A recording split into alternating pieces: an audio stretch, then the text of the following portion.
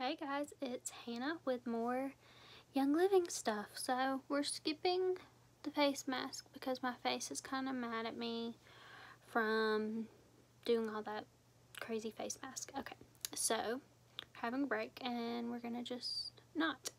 So, you know, hopefully you're here because you're in my upline, downline, cross line. You just want to hang out and see what I have going on over here. Not a medical doctor. Please don't ask me for any medical advice. But today I want to talk about the Peppermint Cedarwood bar soap from Young Living. So this is the moisturizing soap. It's 3.5 ounces. Some of their soaps are different sizes. I think the charcoal one is 3 ounces. This one's 3.5. I think the Valor one's 3.5. I think most of them are 3.5, but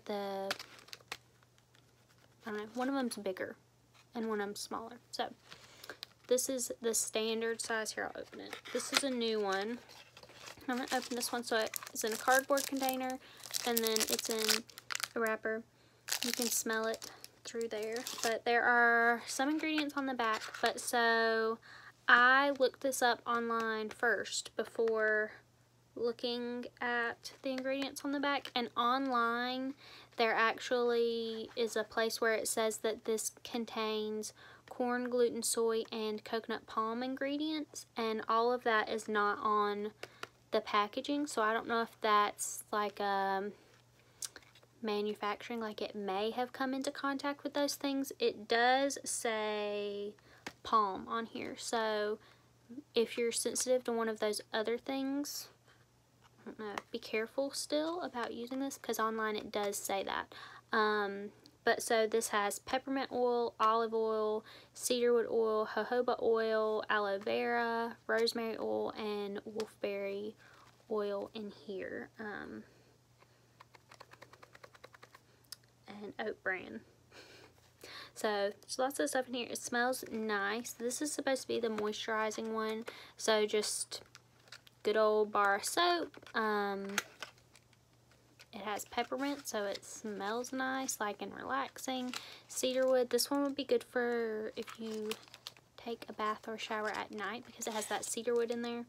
So peppermint to kind of relax you, cedarwood get you ready for bed and some good sleep.